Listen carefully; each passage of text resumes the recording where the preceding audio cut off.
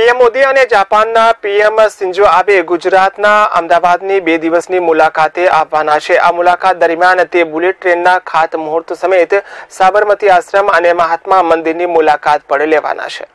વડાપ્રધાન નરેન્દ્ર મોદી અને જાપાનના વડાપ્રધાન શિન્ઝો આબે ગુજરાતની અમદાવાદની 2 દિવસની મુલાકાતે આવવાના છે। 13 અને 14મી સપ્ટેમ્બરના રોજ તેમની આ મુલાકાત દરમિયાન તે બુલેટ ટ્રેનના ખાતમુહૂર્ત સમેત સાબરમતી આશ્રમ અને મહાત્મા મંદિરની મુલાકાત લેવાના છે। ત્યારે સુરક્ષાના કારણોથી તેમની મુલાકાત પહેલા અમદાવાદ અને અમદાવાદથી ગાંધીનગર ખાતે સંકળાયેલા કેટલાક રસ્તાઓને બંધ કરવામાં આવ્યા છે। ત્યારે આ કયા રસ્તા છે તે અંગે વિગતવાર જાણો। શાહીબાગથી ડફનાળા તરફ એરપોર્ટ સર્કલથી એરપોર્ટ જવાનો બંને સાઈડનો રોડ બંધ રાખવામાં આવશે।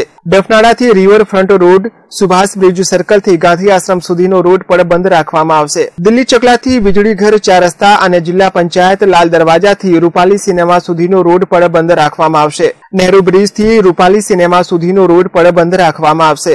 ઉપરોક્ત રોડ 13 અને 14 સપ્ટેમ્બર દરમિયાન જ જ્યારે બંને દેશના વડાપ્રધાન આ રસ્તાઓ પરથી પસાર થશે ત્યારે અમુક સમય સુધી સુરક્ષા કારણોથી બંધ રાખવામાં આવશે। Bureau report CN24 news.